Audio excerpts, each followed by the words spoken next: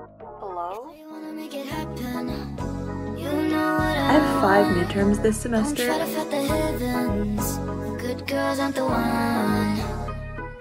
Never back down, never what? Never give up. And I will say that I am officially pretty burnt out.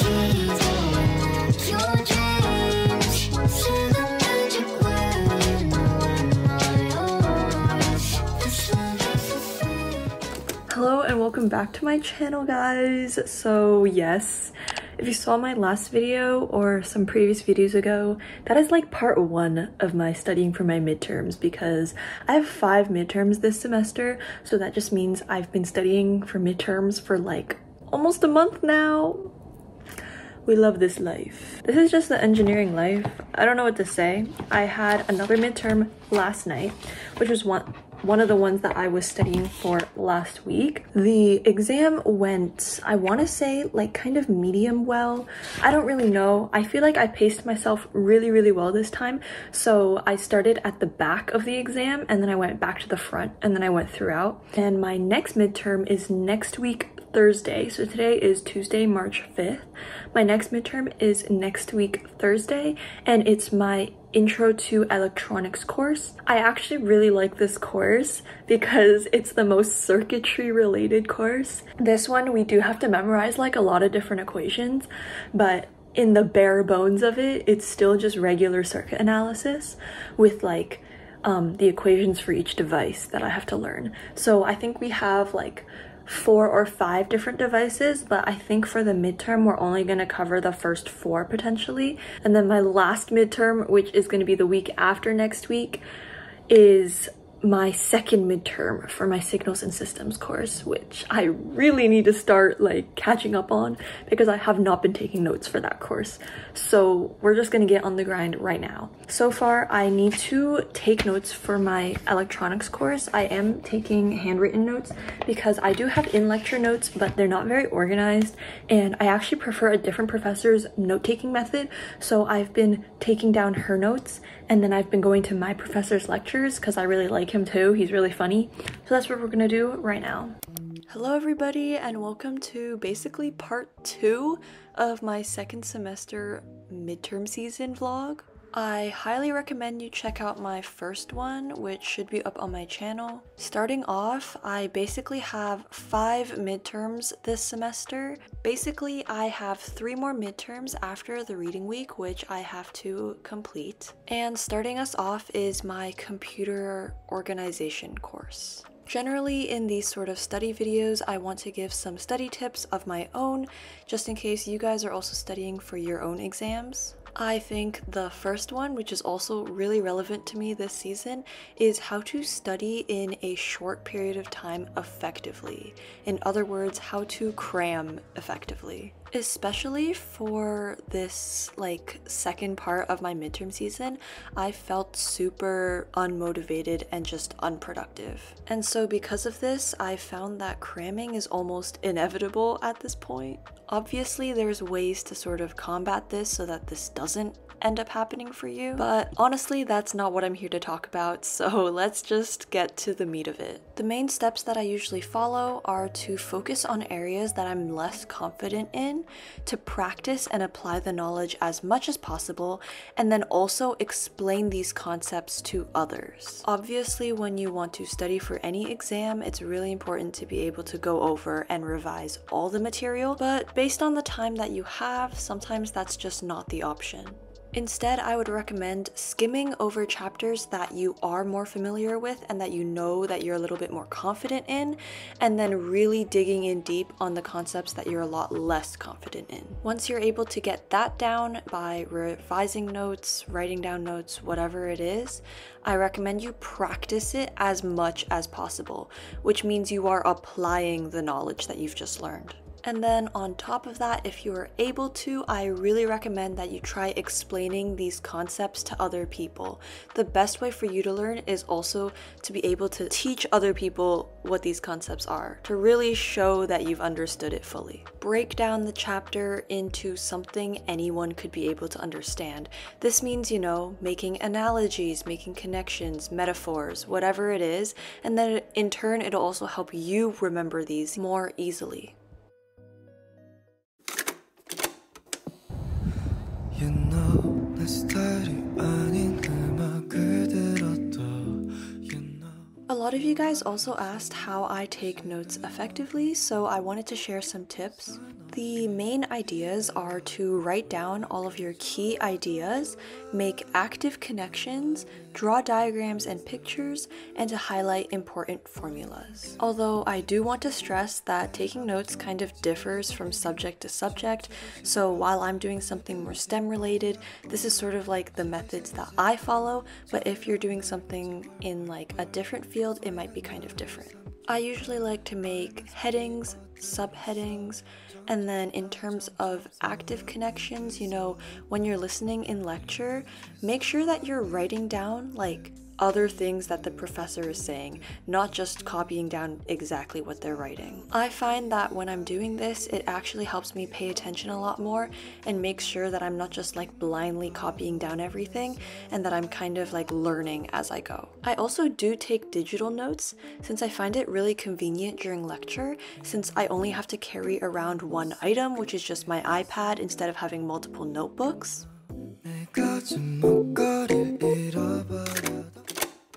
So this is what's going on. Midterm season is still going. It's like the middle of March. And I've been doing midterms since February. Like, it's been a month, guys. And I've still got 2 more midterms. And then I've still got finals.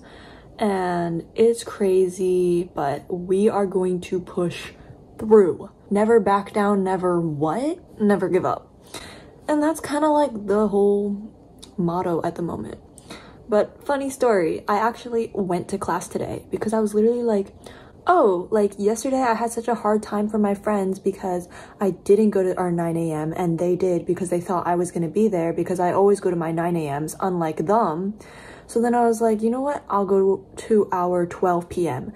because it's literally a 12 p.m. class. And I was like, if I go, they will 100% be there. Guess what? I show up and there's like 10 people in the room. But yeah, now I am skipping class because I'm at home and I'm going to study for my midterm tonight. I just have a bunch of problems that I want to do more of. This is my Intro to Electronics course that I'm studying for. It's 15 questions and my professor, who is the course coordinator, doesn't believe in part marks. So it is a 1, 2, 3 grading system. So yeah, I'm kind of nervous. He tried to reassure to us that it was going to be an easy midterm, but I don't trust anything from my professors in general. So I'm just going to practice as much as I can, drill every like thing into my brain if I can, and yeah, that's gonna be the whole thing.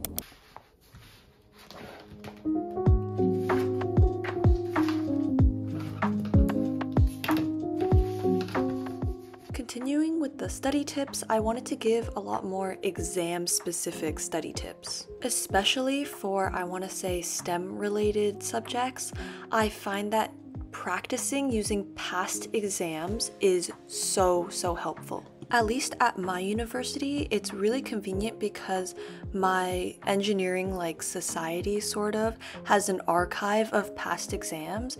Practicing using past exams just gives you a really good sort of idea of the types of questions that you'll be getting. And it also helps you time yourself because, in fact, I will say that answering questions quickly is often harder than figuring out the question itself. There have been so many exams in which the questions themselves aren't even that tricky, I want to say, but it's been the time limit that actually gets me at the end. So if your school doesn't actually have resources for past exams, I would then just ask maybe some upper years or even TAs for past exams or past exam questions, just so you can use them as practice. And here is the most important part, guys. Do not look at the solutions. I know it's so tempting. I get tempted all the time, unless you are very completely stuck, which just means, I guess, you haven't revised enough so that you have the knowledge to actually do the question. Just don't look at the solutions. Try it out yourself. You have to work on your problem solving skills in the first place. Starting the question is often the hardest part, especially when you're at an exam and you're under pressure. So unless it's absolutely necessary, don't look at the solution.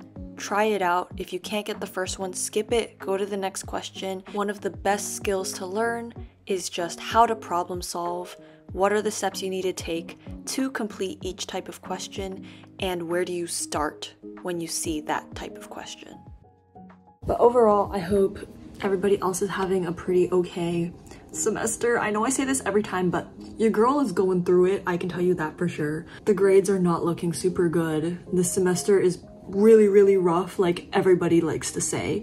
I totally went in being like, no, I will be better than the general statistic of ECE students. I will not be one of those that says this semester is the hardest semester out of all 4 years. I feel like it is, but you know what? It's okay. We can push through it. We can push through it together. We got this. You got this. I got this. We all got this. Studying for my last midterm, guys. It's on Thursday, and I'm about 120 slides behind. It's really bad. Going on, I would say, especially when you find that the textbook is not very helpful in explaining things, or you're just not understanding the concepts you're learning in lecture, I really recommend using videos as a resource to understand things more clearly.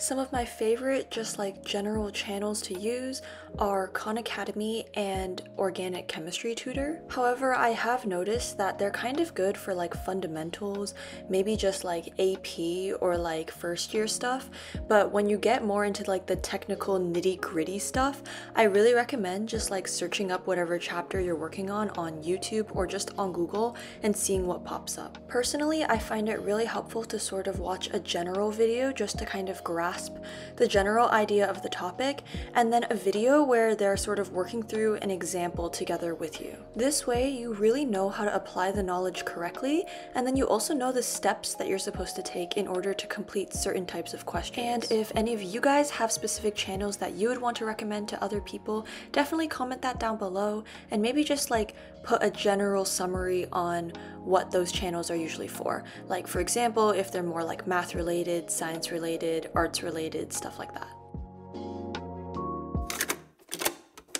Today's the day of my last midterm, and I will say that I am officially pretty burnt out. It's because I have been studying for a month for midterms with 1 week of a break. I have studied for this exam, but I haven't studied to a point where I feel extremely confident. But I guess it's sort of inevitable right now because I don't feel like studying and I don't feel like learning more. So once you get to that point, it's really hard to kind of like get over that mental barrier, I want to say. So I'm just like catching up to the point of my notes and then finishing up the last of the problems that I can do.